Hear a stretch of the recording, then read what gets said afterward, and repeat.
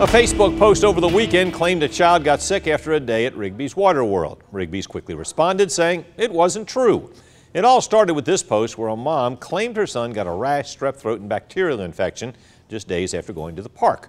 We wanted to know if the illness was linked to the water park. To verify, Kayla Solomon spoke to Michael Hawkinson from the North Central Health District and Rigby's general manager, Steve Brown, to sort out fact from fiction. There was symptoms of strep throat, rash, things like that. And we felt pretty strongly that it wasn't something that would result from being at the water park. Steve Brown says he and the rest of the Rigby staff first saw the Facebook post on Saturday and immediately took action with a response. So we responded with just a statement to say that, you know, we monitor our pools daily. We monitor our pools every 2 hours. We check them manually every 2 hours. We have state-of-the-art filtration systems. But that response did not stop people from sharing the original post and prompted a few more accusations. Here, they're false statements that are being shared by everybody. And unfortunately, it hurts business. It gives us a bad reputation, and we want to try to keep that from happening as much as we can. Michael Hawkinson with the North Central Health District also saw the initial posts.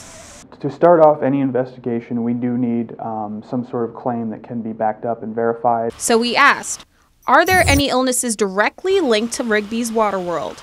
As of this point in time, we still have not heard back from any people that we directly reached out to on Facebook involved in the posting.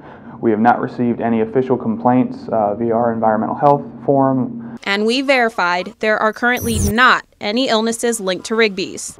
We've not launched an investigation just because we have no substantiated claim to actually look into. Rigby says the pools are safe and being doubled and triple checked daily. In Warner Robins, Kayla Solomon, 13 WMAZ News.